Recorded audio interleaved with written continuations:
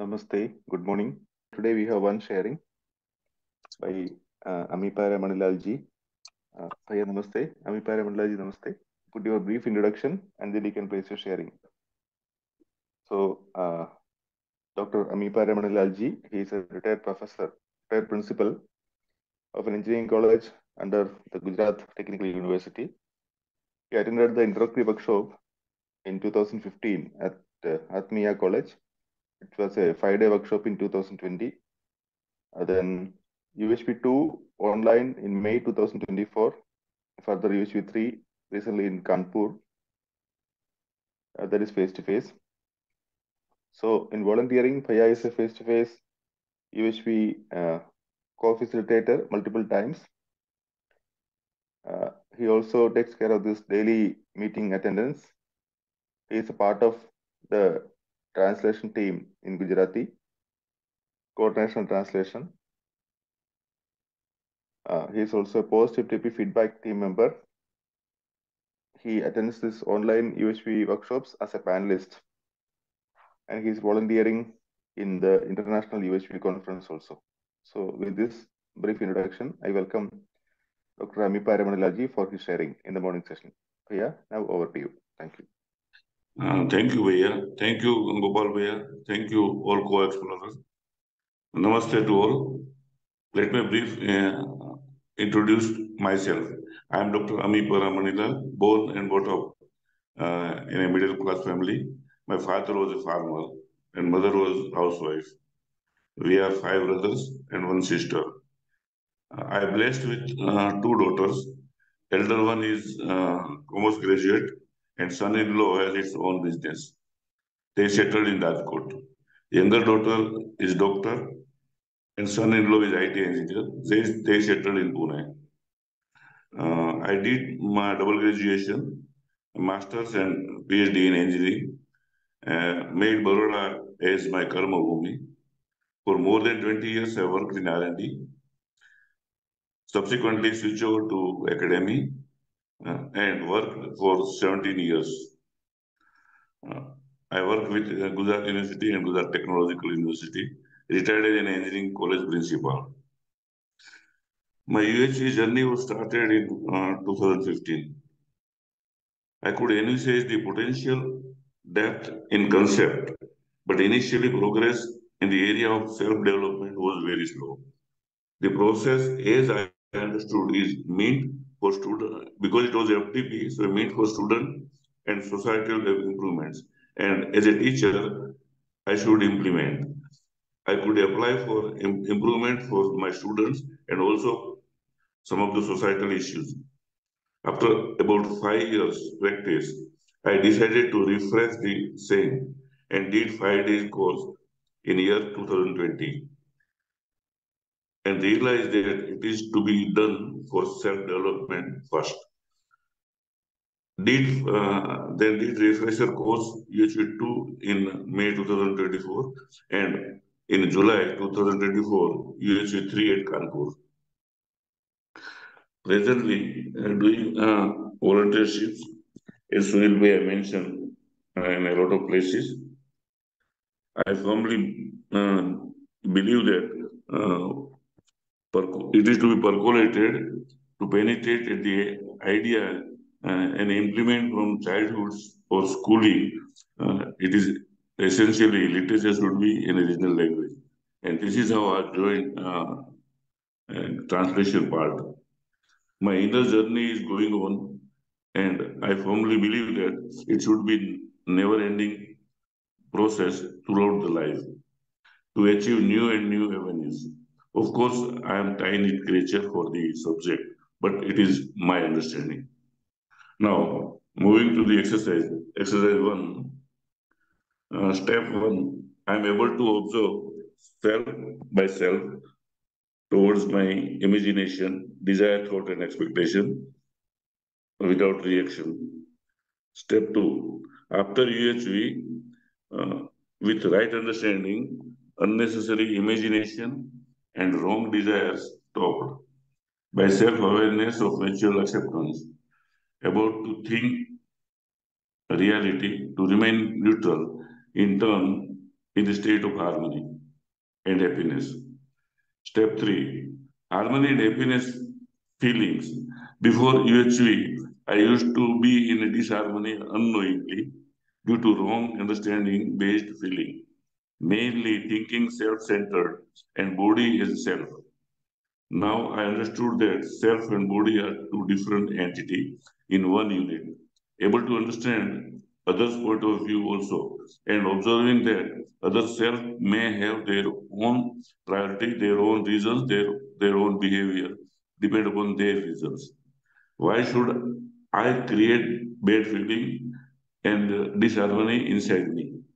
The feel of opposition does not arise and harmony maintains and creates situation of happiness. Step 4. I am understanding that all the feelings decided by myself and I am 100% responsible for its outcome. Earlier, before UHV, situation and surroundings used to drive the feelings due to preconditioning and sensation and leads to a reaction.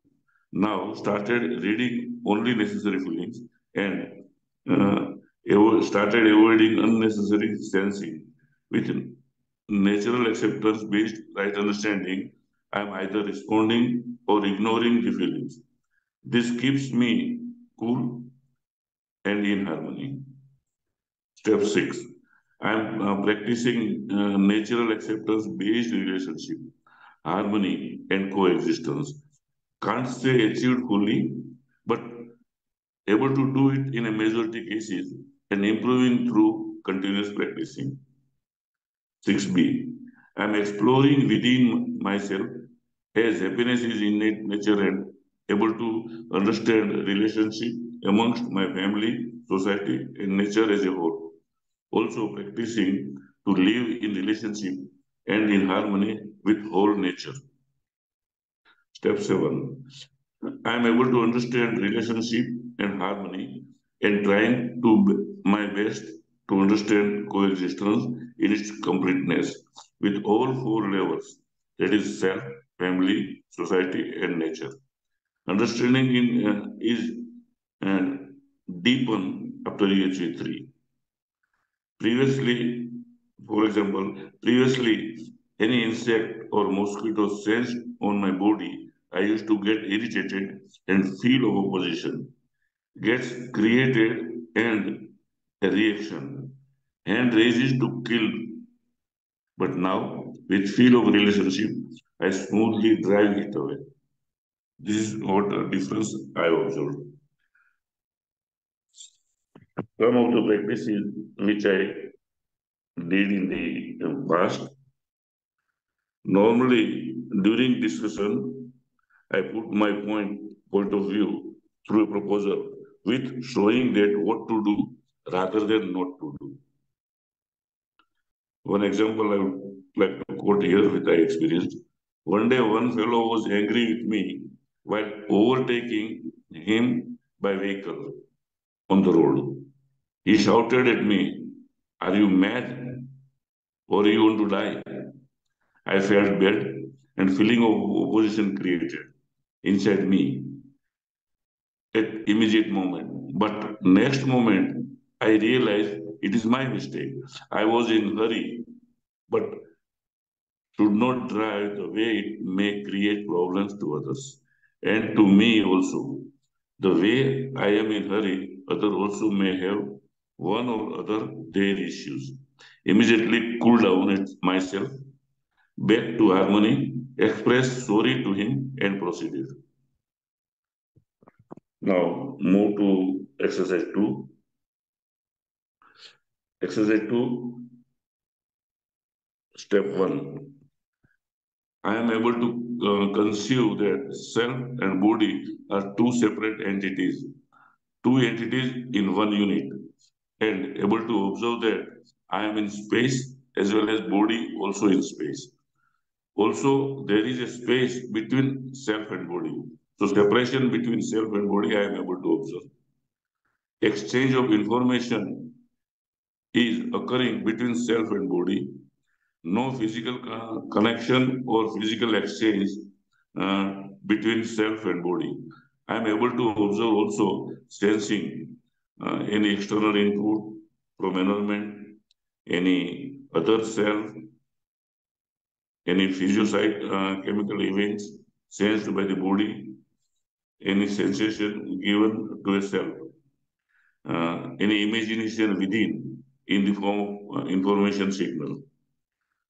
Step 3. Self is decided whether to read the sensation and whether to respond or not. This I am able to see that decision is done by the self. One small example, once face-to-face course online meeting was going on, body has given a sensation about the bladder is full. In consideration with the important discussion, self decided not to read the sensation temporarily, ignore the sensation for small time, and enrolled in the discussion. Step 4. While reading the sensation, I am clear that I am neither sensation nor in the sensation. Independent to the sensation, I am independent to the sensation. I can read the sensation from any part of my body when I decide to read. And thus, I am able to understand the difference between self and body. Step 5.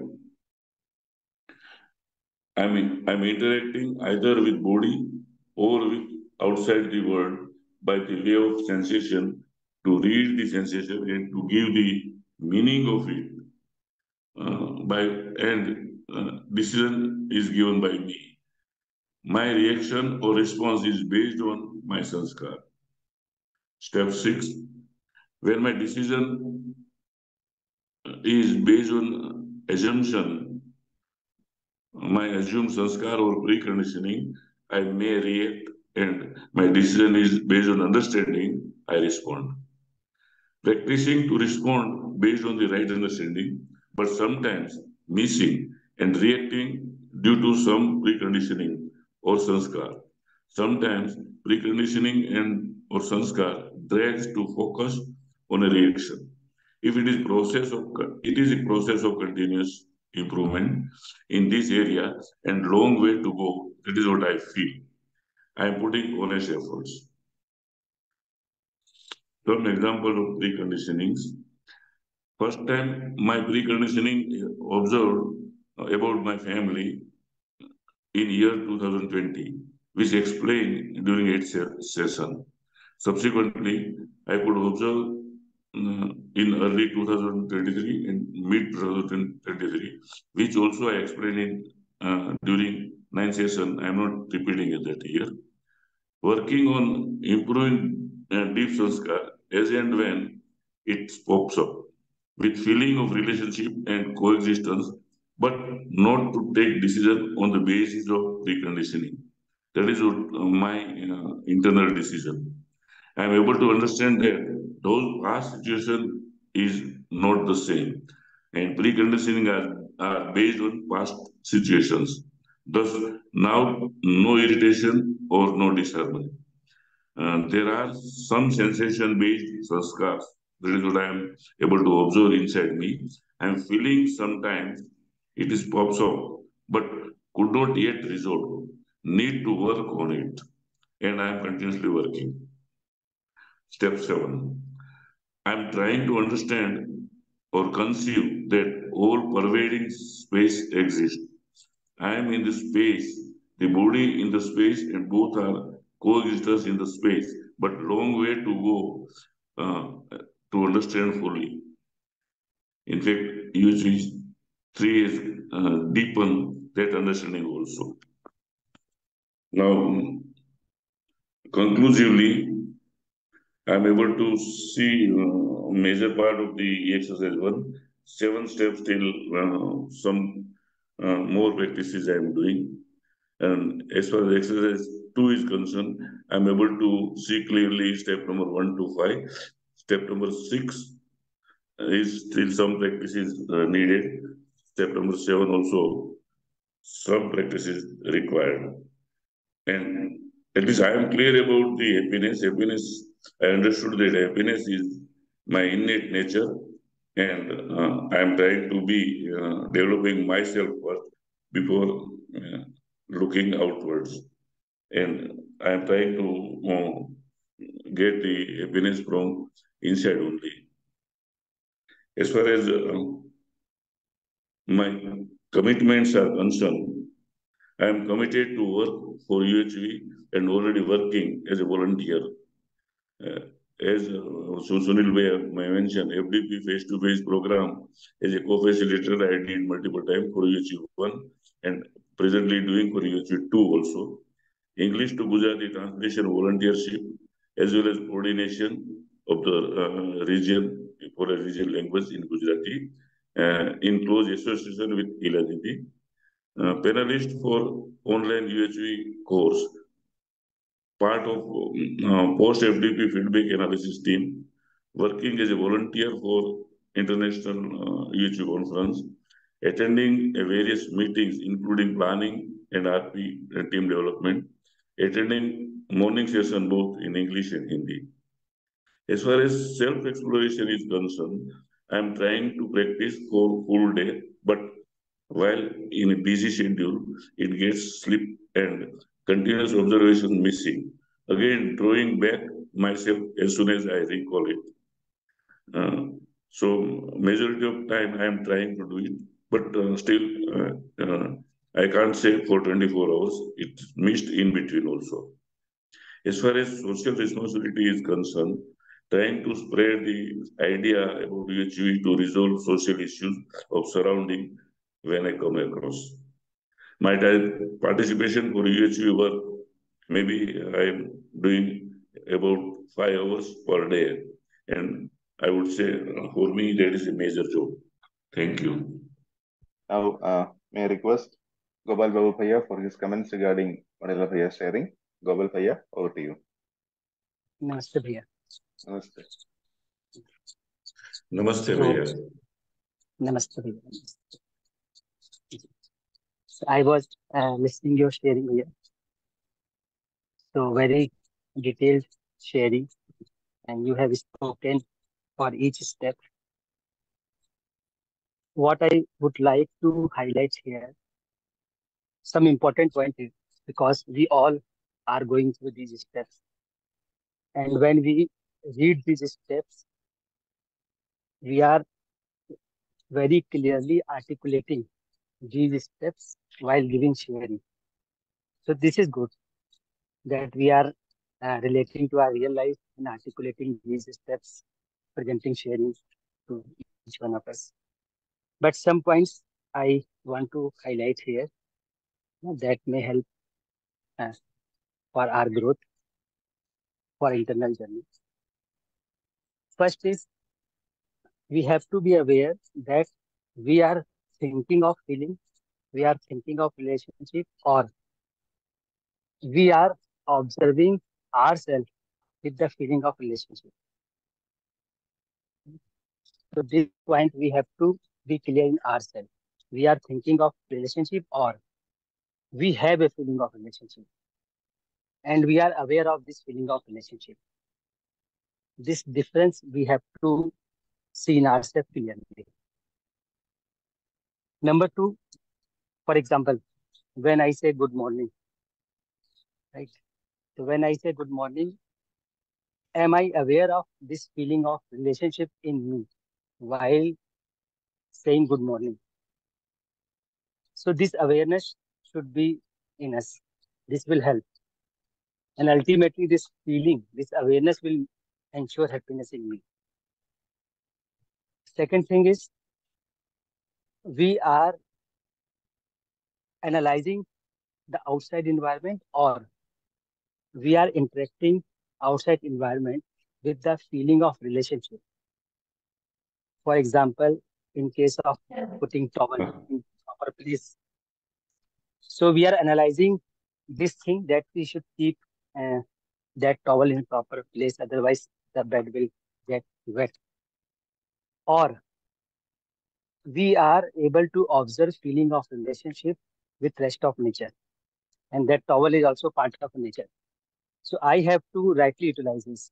I have to put it in a right manner, in right place, so that I may use it for a long time.